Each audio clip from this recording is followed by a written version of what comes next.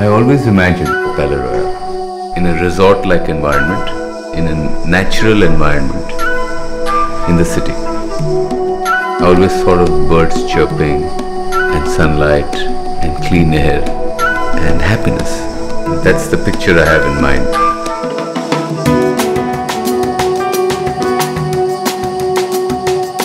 It's at the gateway of the new Mumbai, where all the new infrastructural developments and new buildings are coming up. That's the happening location of Mumbai.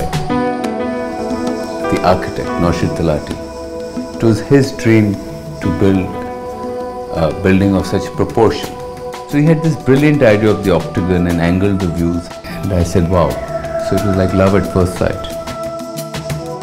The owner in this particular case always kept asking, what is the best that's available anywhere in the world, and said, okay, why can't we adopt it here in India on this particular building? And that led to all these different innovations in design and technology.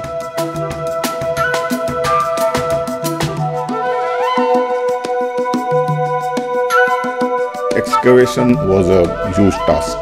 The overall excavation volume in this plot was 150,000 cubic meters, out of which 50% was in the soft soil, filled up soil and marine clay, and remaining was weathered rock. We knew it was going to be a challenge designing foundations for this heavier building. So assuming an average pressure of 2 or 2.5 ton per meter square per floor, the pressure that would be exerted by this building on the ground would be on the order of 200 to 25 ton per meter square. This building has a double basement, so we've gone down about 12 meters below the ground, and we've designed the building floor full hydrostatic uplift, that is 12 ton per meter square.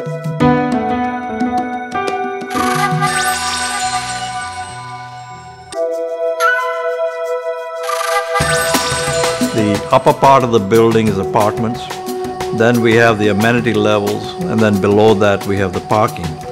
At the top of the amenity level, we have what we call a transfer girder level. We have a very unique transfer girder system in this building. At 9 meters deep, it's the deepest transfer girder system than any major tall structure anywhere in the world. 12 to 13,000 cubic meters of concrete has gone in this network of transfer girders. We chose self-compacting concrete because there was going to be a lot of reinforcement in the transfer girders. Coupled with that, post-tension cables, vertical as well as horizontal inside the girders to control deflection and to make the girders act monolithic. When you do a very tall building, if you use those low-strength concretes, the sizes of the elements become so large that the usefulness of the space diminishes. So you have to develop higher strength concrete. Some of the columns are carrying loads as high as 8,000 tons. There are 2 or 3 types of columns which are carrying loads of 12,000 tons. If you see our whole concrete is like a laboratory, a university, where people are studying, and the latest concrete we developed, M200, is amazing. We end up getting concrete which has never been produced before in this country, and indeed in the world. We set up our own concrete institute on site. We also have an electronic batching plant to ensure quality control to the highest standard possible. Worldwide, if concreting is going to be done above 200 meter, it is considered as a big challenge. Every day around 200 to 250 cubic meter of concrete was to be poured. We had to look for high capacity pumps and then distribution system. So design of pressure boom was to be such that it distributes concrete up to extreme end of the building.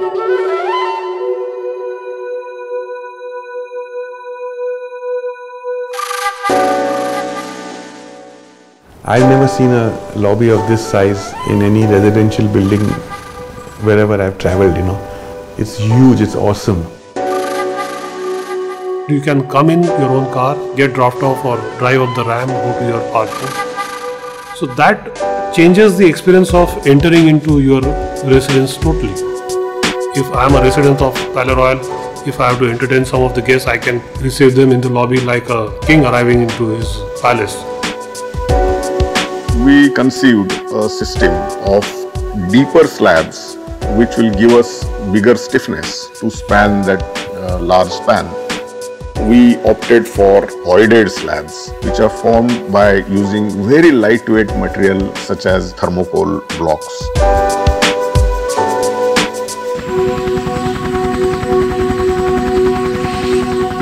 We have the world's tallest atrium. We would be 200 meters plus.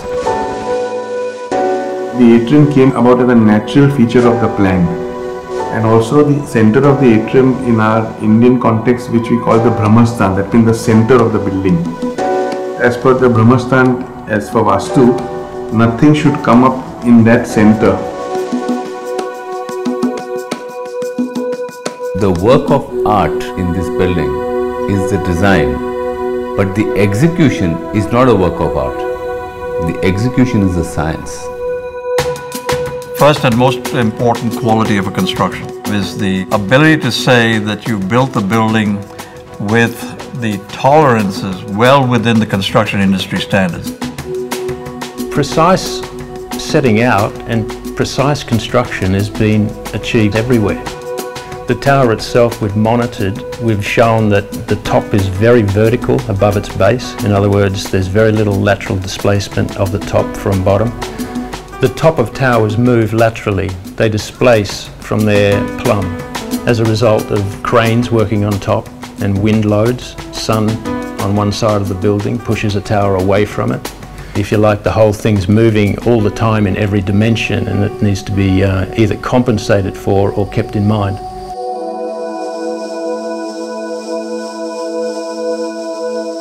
We have built in a lot of things by design and in the design and in the construction practice, which is highly sustainable. And the decision was made very early on that there would be a system which was self-contained, that water that landed on the side in the form of rain would be collected and harvested and reused. We came up with very innovative idea. Those spaces between the girders, we thought that we can convert them into rainwater storage tank, and we could create space of more than 2 million liter water. All this makes the building highly efficient and highly benign from an environmental standpoint.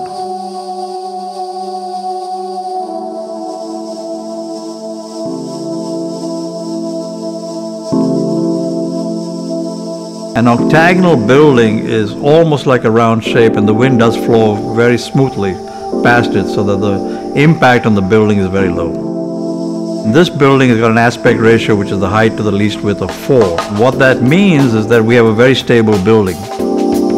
This is the first time in India a grade 2 immediate occupation building has been made. Probably the first time a residential building in the world is a grade 2 building. The building has 2 lift courts which we have converted into a spine-like structure, and in addition the framework provided by the columns and beams help resisting the forces of the earthquake. The architectural design of this building gives us tremendous advantage in terms of fire and life safety. Everything is duplicated, meaning we have a set of elevators, we have a set of staircase, we have protected lobbies. They become kind of a fire tower. Palais Royal will be the safest building in Mumbai. Anybody who's going to occupy this can have a very comfortable sleep. It's going to be the last one standing, so that's for sure.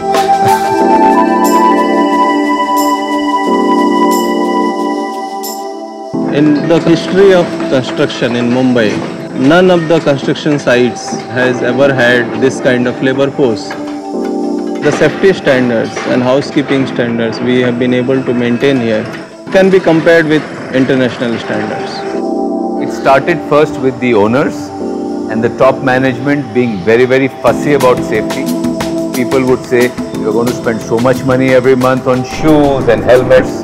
Okay, we will live with the reduced productivity, but we were not willing to compromise on safety. There's decent and hygienic labour quarters on site in the lower levels of the tower. When people are looked after in return, they give something back, and I think it's a very decent workplace.